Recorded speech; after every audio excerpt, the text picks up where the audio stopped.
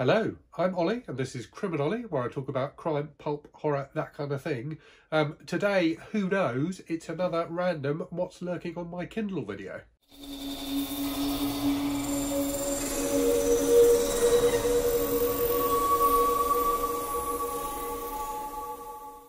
Okay, so this is a concept that was come up with by Michael K. Vaughan, who originally did the What's Lurking on My Kindle video.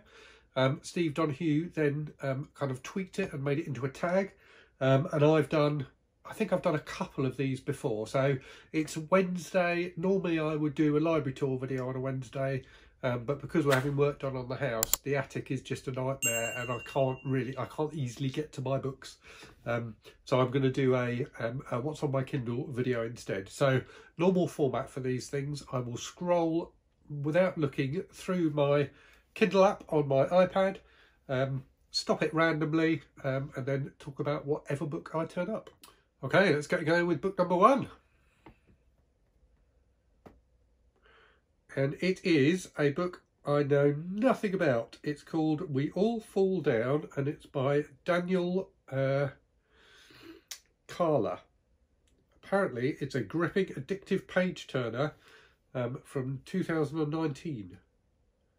It sounds quite good actually. Let me read you the blurb. Today it's the coronavirus. Once it was the Black Death, a disease that wiped out millions of people. And if the plague were to return to the world now, billions would die.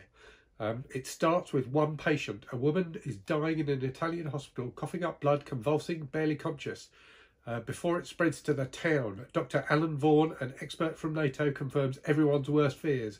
The woman has the I didn't read that very well at all, did I? The woman has the highly infectious disease that swept through Europe 800 years ago, the Black Death.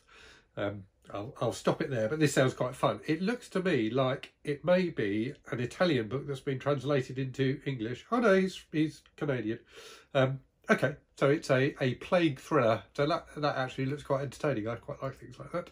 Right, and here is the cover for We All Fall Down. So it does look like an entertaining kind of bio thriller. Right, okay. Book number two is Yes Please by Amy Poehler, if that's how you pronounce her name. Poehler? I don't know. I'm sure someone in the comments can tell me how to pronounce her name. I've got no idea, but she's the one who's in Parks and Rec. So I read this a few years ago. I quite like this kind of showbiz memoir, comic showbiz memoir type thing.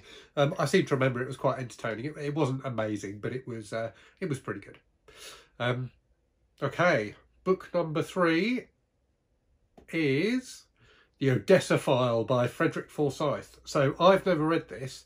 And in fact, I haven't read much Frederick Forsyth at all. So obviously he's very well known. So there's the cover. So this is from, I think, the 70s originally. Let me read you the blurb. It's 1963 and a young German reporter has been assigned the suicide of a Holocaust survivor. The news story seems straightforward. This is a tragic insight into one man's suffering, but a long hidden secret is discovered in the pages of the dead man's diary.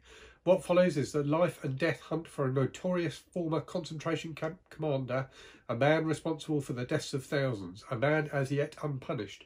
So that sounds quite good. And obviously Frederick Forsyth is best known for having written The Day of the Jackal, which, was very famously filmed. I have only read a couple of things by him, and they were both more recent things, which I didn't think were terribly good, to be honest with you. The one I read most recently was The Fox, which I thought was pretty awful, which was sort of an espionage thriller that was trying to draw on cyberspace and things like that, but just didn't work very well. So yeah, I think his classic stuff, like The Day of the Jackal, which I think I've also got somewhere on my Kindle, and this are supposed to be pretty good, so maybe I will give that a try at some point. Okay, what are we on to now? Book number four. Okay, book number four is, another book I've read, Flashman by George MacDonald Fraser. Right, so there is the cover. So these are fantastically entertaining. So I've read a few of these books. So they are, I can't remember when they were written, in the, I think he probably started writing them in the 60s. Yeah, so this is from 69. So they are kind of comic historical adventures about this guy, Flashman, who's basically a coward and a bit of a scoundrel, but somehow always manages to come up on top and always comes out smelling of roses. So yeah, they are very entertaining books, quite bawdy, but yeah, they're a lot of fun. And George MacDonald Fraser, for movie fans, he wrote the screenplay for Red Sonja, the Bridget Nielsen, Arnold Schwarzenegger kind of Conan spin-off movie. So yeah, there's a Robert E. Howard connection there for Michael K. Vaughan if he's watching. Right, next up is another book I've read. So Hollywood Station by Joseph Wambaugh. Again, I may be mispronouncing his name. Right, let me get you the cover for this one. So this is a kind of detective cop novel set in Los Angeles, which I seem to remember was pretty good. I think, if I remember rightly, it had a bit of an ensemble cast, and definitely had some cops who were pretty shady in it. I can't remember exactly what the plot was, but I do remember it was quite gripping and quite exciting. So Wambaugh obviously is, very famous for having written some books which are considered to be very true to life. He was, I think, I can't remember if he was actually a cop or if he was just, oh yeah, he was, yeah. So a former LAPD detective. So his most famous books were The New Centurions, The Choir Boys and The Onion Field, which I haven't read, but which are, well thought of. This is a more recent book by him, but yeah, one that I did quite enjoy. Okay, right, on to book number 6. And that is going to be The Big Sleep and Other Novels by Raymond Chandler. So I've read The Big Sleep, but I haven't read the other 2 books in this. So it doesn't have a nice cover, but there you go, there's the cover. So this is an omnibus edition from Penguin, that's got The Big Sleep, Farewell My Lovely and The Long Goodbye. So 3 of the Philip Marlowe novels by Raymond Chandler. So as I say, I've read The Big Sleep, which is great, and I definitely need to read the others. I think I've got another collection by him as well, which has the rest of the Marlowe novels, so like Lady in the Lake and things like that. So I do need to work my way through the series at some point, but certainly The Big Sleep was excellent. So, classic noirish detective fiction, rightly considered to be one of the greats. Right, that was book number 6. Let us continue. I'm going to go up to 10 books this time. Oh, okay. Wow, I didn't even know I had this. Okay, so this is Infinite Jest by David Foster Wallace. So this is a mammoth, and people probably know it's a book that some people love and some people hate. So a kind of a giant of modern literature, both in terms of page count and its reputation as well. So I had for many years a paperback copy of this, which I tried to read and got about 50 pages into, but never actually managed to finish. Right, let's move on. So this will be book 8. Okay, here we go. It is, and it's one I haven't read, a thriller, Black Sun by Owen Matthews. Right, so let me read you the description of this one. And then I'll show you the cover. So 1961, hidden deep within Soviet Russia is a place that doesn't appear on any map. A city called Arzamas 16, where dedicated scientists and technicians are building the most powerful nuclear device the world has ever seen. 3,000 times more powerful than Hiroshima. But days before the bomb is to be tested, a young physicist is found dead. His body contains enough radioactive poison to kill thousands. The authorities believe it is suicide. They want the corpse disposed of the instant filed and forgotten, but Moscow is alarmed by what's going on in this strange, isolated place. And so KGB Major Alexander Vassin is sent to Arzamas to investigate.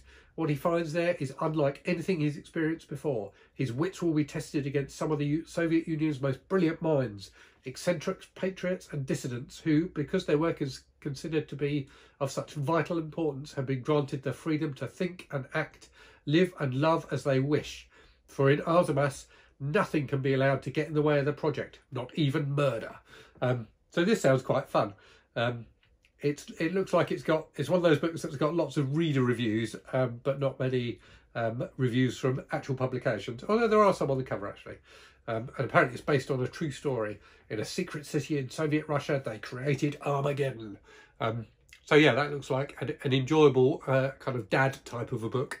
I think my dad would enjoy that, and I think I as a dad would probably quite enjoy that too.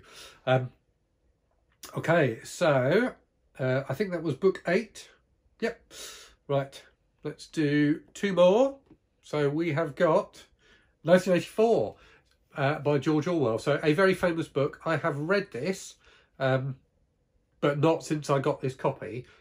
Plagued by Visions and people on his Discord recently did a read-along of this, or a buddy read of this, and I thought I didn't have a copy because when I was searching for it on my Kindle, I was searching with the numbers 1984, and ridiculously it didn't come up.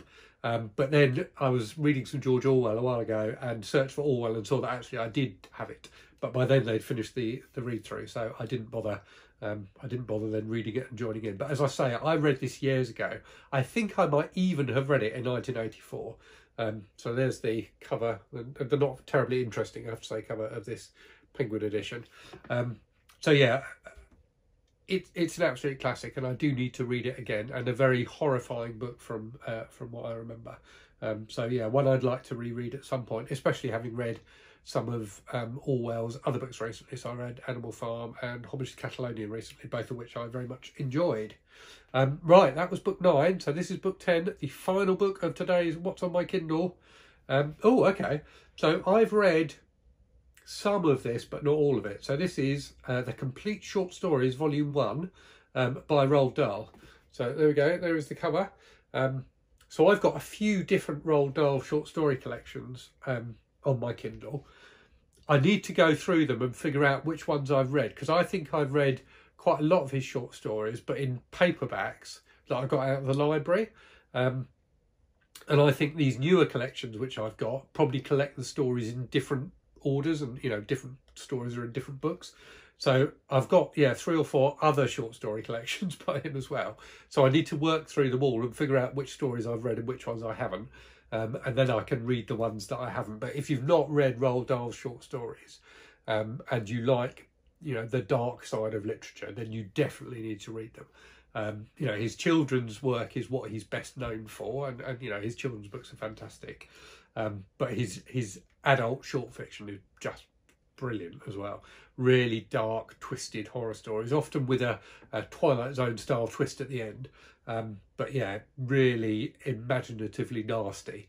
And they showcase that same kind of macabre and grotesque genius that you see in his children's books. So yeah, definitely worth reading. Right, so that was a quick whiz through some of the books on my Kindle. There are over 2,000 of them, so that was just a few. I might do another one of these next week, because I think my attic situation is going to be similar. So I won't be able to get a box of paper books down. So look out for another one of these next week. But in the meantime, hope you enjoyed it. If you read any of these books or other books by the same authors, then do let me know. But yeah, aside from that, take care, hope you're safe and well, and I will speak to you again very soon. Cheerio.